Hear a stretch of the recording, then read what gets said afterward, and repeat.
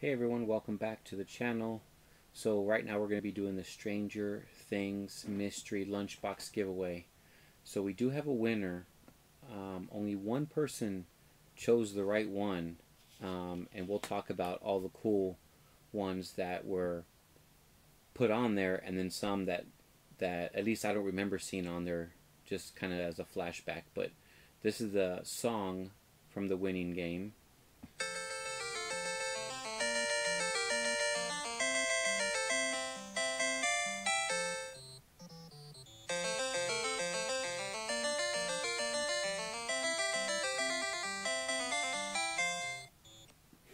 So not sure if that rings any bells or not, but we do have a winner.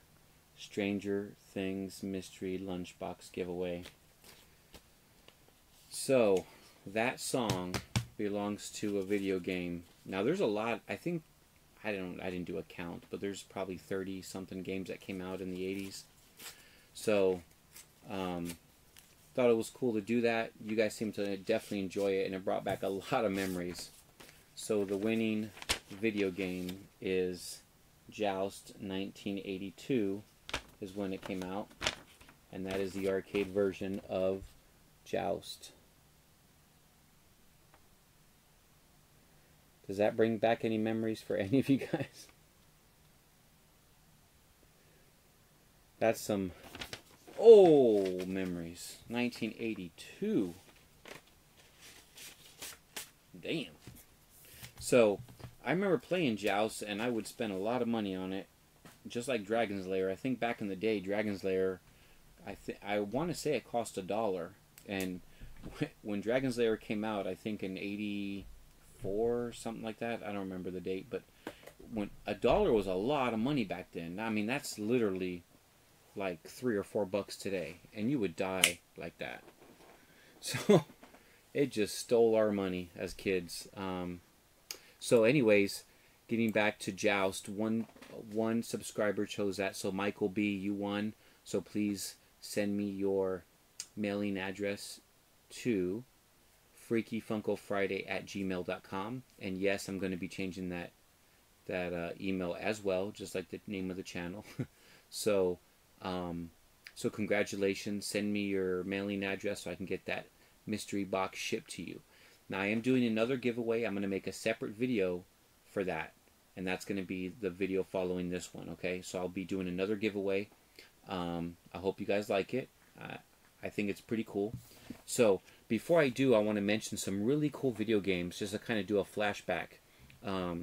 So I didn't write down subscribers' names because some of these, had multiple subscribers. But Tron, do you guys remember Tron from the 1980s? This was an old school one. I forgot about this one. Paperboy. I used to play Paperboy all the time. Frogger is a classic. Metroid's a classic. Tempest is a classic. Contra. When you would flip and do it, when you can shoot your gun while you're spinning. I died so many times playing Contra. That was a tough game. That was a really tough game. One of my favorite games growing up, ultimate of all time, still to this day, Dig Dug. One of my favorite games. Of course, Dragon's Lair. That was in... I can't make it that easy on you guys. Come on. That was in the movie. Q*bert. Oh my god. Like, when I saw that, my mind exploded. Like, Q*bert? Are you kidding me? Like, wow. That brings back some memories. Somebody mentioned Punch-Out. I'm not sure if that was Mike Tyson's Punch-Out. I don't remember if that came out in the 80s. Punch-Out, I'm not sure. But Galaga was another one. Another popular one. So I wrote down 4 other ones that I thought were really cool. And these are games I played quite a bit in the 1980s. Pole Position. Do you guys remember that race car game? Gauntlet. That was a big one. Duck Hunt. Of course, that's a classic. And then this one of my favorite games to play. It's not my favorite game of all time, but I love playing it. Excitebike. So those are some that I don't remember seeing anybody put down on the, on the description below. But those are some really cool classic games.